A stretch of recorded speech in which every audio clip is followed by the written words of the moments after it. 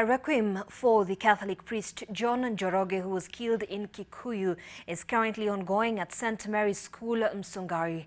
The head of the Catholic Church in Kenya, Cardinal Njue, is presiding the event. Now, the priest's remains will be buried at the St. Austin Cemetery.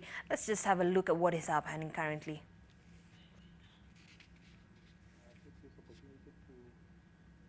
Thank the organizers most sincerely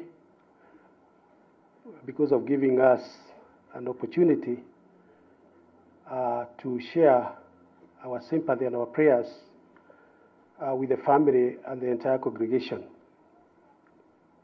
I'm here, just like Mheshimiwa has said, because Father Njoroge was born in Kiambu County, but was also serving within Kiambu County, both to enhance the spiritual, but also meeting some of our physical needs.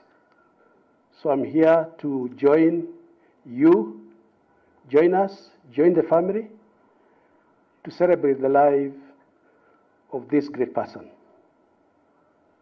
So on my behalf and on behalf of the Governor of Kiambu County, Ferdinand Waitito, on behalf of the residents of Kiambu County, we want to take this opportunity to send our condolences, sincere condolences, to the family and to all the Christians and the entire Catholic Church in this country.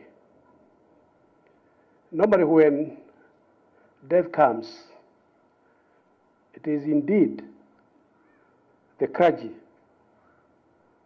the fathers, Father Njoroge and others who comfort us.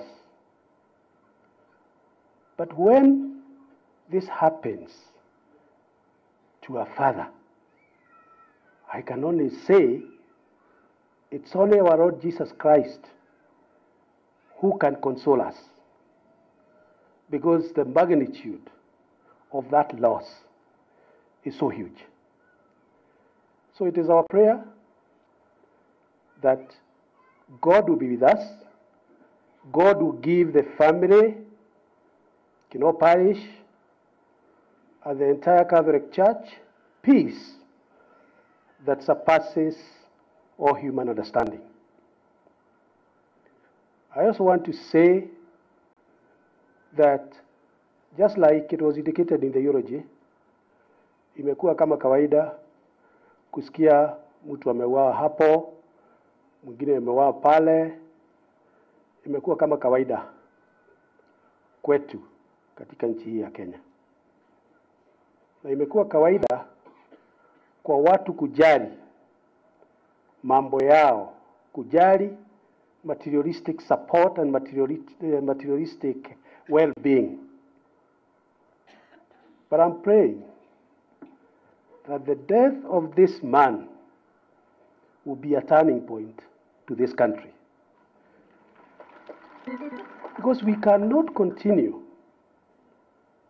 to value things that have no value at all.